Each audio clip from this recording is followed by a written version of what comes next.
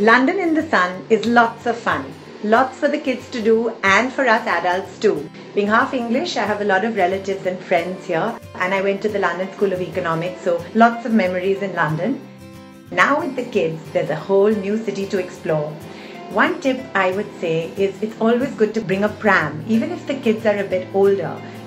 So ours are almost 6 and 4, but the pram is so useful because each one of them has turns when they're tired in it. Also, a little haversack is a great idea. Zen loves wearing his, carries his water bottles and little snacks and things like that. We went straight to the park and it was fantastic. The kids just run around feeding the ducks in Regent's Park and Hyde Park, something we used to do with our grandparents when we were little, and it's free. So that's a great thing to do. And a walk through the beautiful rose garden at Regent's Park. And then we met my bestest uni friend Kemi at the park with her little one. Hey guys, we missed you, and thanks for bringing the sun from Bombay. Yeah, we're here with the sun. It's so great to see Kems, and we're gonna go see the animals in the zoo. And we had a super time at the zoo.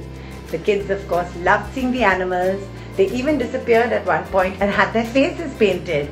They loved the carousel. I'm a monkey. And what are you? Leopard. Wow! And after quite a tiring time at the zoo, we headed to my uncle and aunt's house for supper. It was great seeing them and having a nice family meal, and Rupak joined us there too after a day of work. Food, now that's a good thing to talk about. It's always difficult when traveling to figure out what exactly to feed the kids. At this age it's slightly easier because they can say what they like, and pasta is usually a good idea.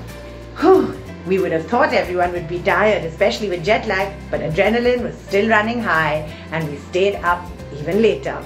And then we met to go for Lion King, an amazing musical.